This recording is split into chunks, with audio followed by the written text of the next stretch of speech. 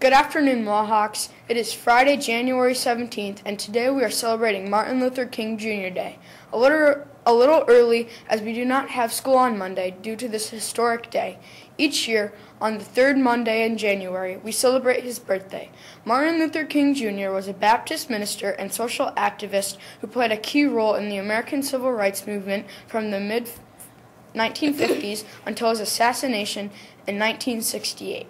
On October 14, 1964, King received a Nobel Peace Prize for combating racial inequality through the nonviolence. In 1965, he helped organize the Selma to Montgomery marches, and the following year, he took the movement north to work on segregating housing.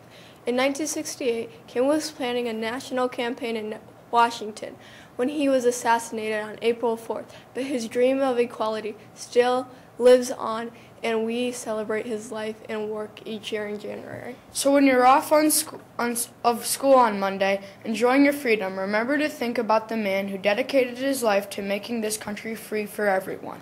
Now on to our announcements. Don't forget to mark your calendars for the informational meeting of the crew of The Little Mermaid on Wednesday, January 22nd from 2:30 to 3 p.m. in the auditorium. The orchestra is selling tickets for the Fighting Saints game on Saturday, February 1st. Order forms are available from Mrs. Mentz in the orchestra room. The school dance is Thursday, February 6th from 6:30 to 8:30 p.m.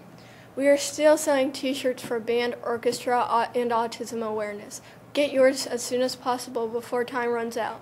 Please consider donating some boxes of tissues. Your generosity is appreciated. Remember, Martin Luther King Day is on Monday, so that means no school. Here are the values drawing winners for the week. Avery Armbrett, Haley Northouse, Sophia Bodie, Garrett Schumacher, and Josh Schwab, and Lauren Nemmers. Congratulations, Mohawks. Keep showing those WASH values. Happy birthday today to Benjamin Zick, Paige Parkin, and Danny Rothert, and on Saturday to Derek Tyler. Happy birthday to all.